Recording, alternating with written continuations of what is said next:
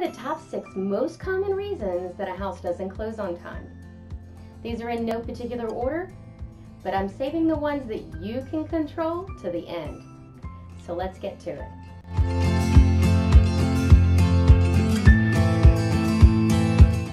I'm Sandy Curtis with Berkshire Hathaway Bowen Realty, your real estate resource, and today we're talking about reasons why you would not get to closing and how you can control some of those. So, what are some of the reasons why you would not make it to closing? One of the main reasons why homes don't make it to closing is because they don't appraise for enough. So the house doesn't appraise. What's the next step? I mean, are you going to get the loan if it doesn't appraise? Well, the answer to that is no, not unless you make an adjustment to your offer.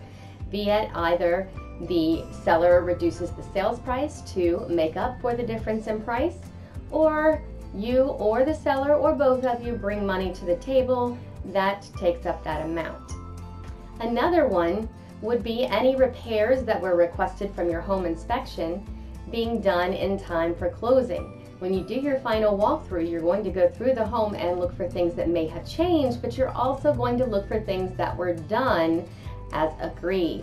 If they were not done as agreed and your walkthrough is the day of closing, you're not going to go to closing unless you negotiate something out with the seller, be it them holding money in an escrow account with the title company to go towards those repairs, a price reduction, or an extension for closing.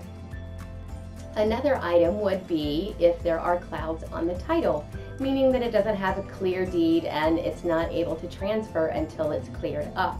That is a title company job, and that's what they get paid the big bucks for. Now, I mentioned before that there are things that are in your control. Obviously, the appraisal is not within your control.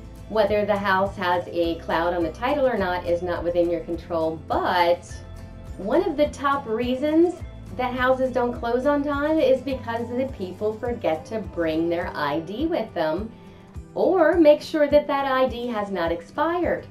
It is required on all closings that the buyers and the seller provide ID. So your ID must be up to date. If it is not, you need to go get it renewed. Another thing that would be within your control is, drumroll please, don't spend any money before closing, guys. If you don't have the money to buy furniture, then don't buy the furniture yet. You may have thrown the numbers off. Your debt to income ratio may not be what it needs to be in order for your lender to give you that loan. So opening a new credit card, opening any kind of debt, adding to an existing credit card and making your debt go up higher, or even co-signing with a family member or anyone can affect your credit.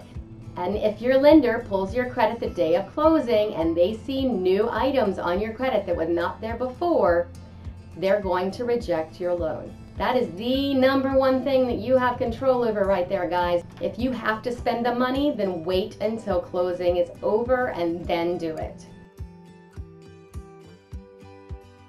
Pretty much out of everyone's control until COVID-19 is over. A lot of people are on furlough and unable to make it to closing. Hence, we have to do an extension. Just because the home doesn't go to closing today doesn't mean it can't go to closing next week, unless you went and opened up new credit cards or added more debt to your debt to income ratio and your lender doesn't give you the loan. That is well within your control. I'm going to recommend you watch this video next. And of course, if you have questions, please leave them in the comments below. I am your real estate resource, here to answer them. I'll see you on the next one.